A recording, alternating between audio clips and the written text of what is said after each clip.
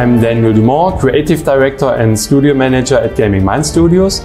We've been developing strategy games and simulation games for over 20 years now, and we are most known for games like Railway Empire, the Patrician and Port Royale series. Port Royale 4 is the newest addition to the trade simulation series. It's a real-time strategy game with a simulated trading system, city building and tactical turn-based sea battles, set in a huge recreation of the Caribbean Sea of the 16th and 17th century. Port Royale 4 is our biggest project to date.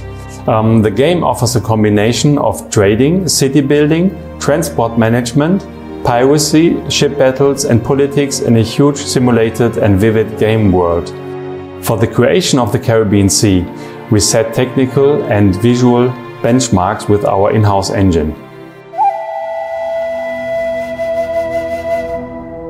The biggest challenge always was to balance all the different game mechanics.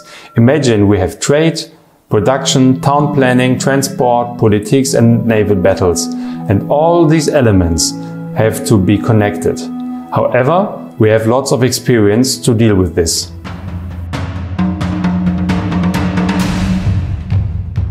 At the moment, I like to concentrate on trading and production.